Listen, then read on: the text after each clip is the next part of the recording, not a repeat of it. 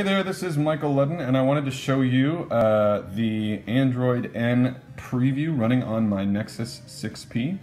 As you can see, I'm already showing you the multitasking option. So I have two windows open. Now, this is probably the biggest feature in this preview. You can actually resize some of them so I can tap out of that and then go home. I can try to pick another app that I want to multitask with. Oh, it does work, okay. And then I can make everything go away. And if I want it to get back, I can press this and both will come back. And then if I hold it, it will just go into one. Another change is notifications. I have a couple sample ones here. So you can see a lot more. They extend edge to edge. I like this. It's more of a refinement, at least in this preview build, aside from multitasking. So I can, expand this. Oh, I have a marketing email here. I can reply right from here, just like normal, but I can actually see more. If I had more emails, you could see that there were more there. And then another thing I can actually do is I can kind of peek to settings and change the notifications that I would like to show. And if you go into settings, there's a little animation here. I love this. Finally, this gets incorporated into AOSP. I love that. These shortcuts to different things. I've been wanting that forever. That's one of the only things I like about manufacturer skins, and Google finally added it here by default. You can expand those to see everything. You can have, I think you can have multiple pages, maybe you can't. And if you go into settings, when you go in, it will give you more details about each setting, rather than just making you click through to get, maybe you just want to see how much storage you have. Well, there you go. Maybe you just want to see how much battery you have or how much is left. There you go.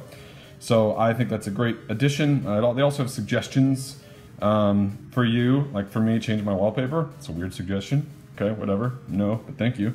And then just to prove that I am on the developer preview here of Android N, I go into About Phone and version N. If I tap it, I get this little guy. If I hold that, I still get the marshmallow Flappy Bird clone thing. There we go. And watch me fail, watch me suck. Oh, almost got one. Oh well, so multitasking is the big feature. If you want to multitask, you can hold this button down and it will bring up the multitasking button. I'm going to show you my Hangouts. So let's see, let's go into YouTube and see. I got a comment on my video. Somebody who doesn't care. This is about another preview. They were arguing with me, which I love. You should interact with me and argue with me in the comments and tell me your suggestions about what you want and what I can do better. So let's say I want to go into settings. Okay, so now I have multi-window running with settings in one and YouTube in the other. And as I showed you at the top, you can do it sideways like this as well. Very basic right now, but it seems to be pretty functional. You tap the little hamburger icon if you want to switch what you want there. And when you go home, you can also pick via this instead of the Recents app. If you should be able to hold home, maybe not.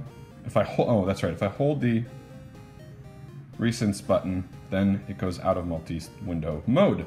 And there you go. If you want to access multi-window, you can do that anytime you want by holding down the little Recents button.